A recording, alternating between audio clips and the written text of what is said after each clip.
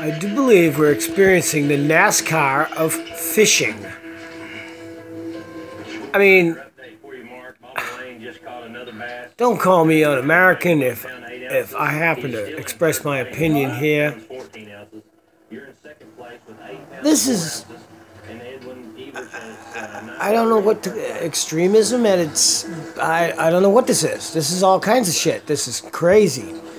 Everybody wants to be sponsored, and they're racing through fishing. They got the fast bass boat, and they're in the swamp, and they're rednecks, and they're just, I don't know if this just makes us look silly as people.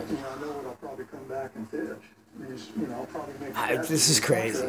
I can't believe I'm seeing this. These guys are dressed up with, oh man. Yeah, man, that's fishing.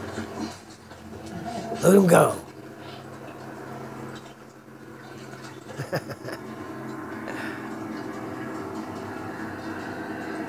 Oh, I don't know. Is it just me, or is it just something not right about this? I don't know. See ya.